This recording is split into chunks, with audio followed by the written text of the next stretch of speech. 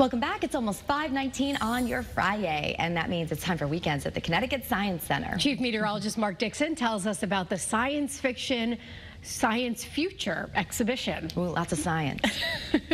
Hey guys, it's the end of the week. That means we're back here at the Connecticut Science Center, joined by Sean. Hello.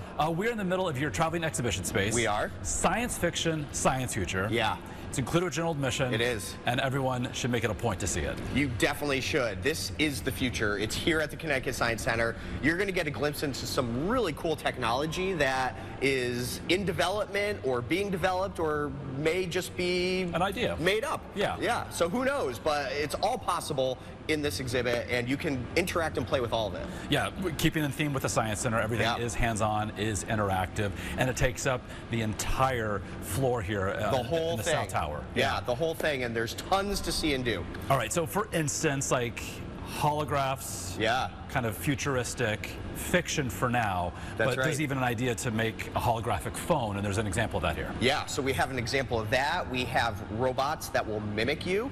We have teleportation. We have mind control, all different areas of technology and future thinking and just crazy stuff. All right, there's also history. Oh, that's history's important. You can learn some stuff. To know where we came from and where we're going. And of course, this is included with general admission or a membership. It is, yeah. So no add-on cost to visit. That's right. All right, so ctsciencecenter.org is where you can go to learn more about science fiction, science future, and of course, booking a visit to the Science Center. Yeah. All right, Sean, thank you so much, and we hope you make the Science Center a destination of yours this weekend.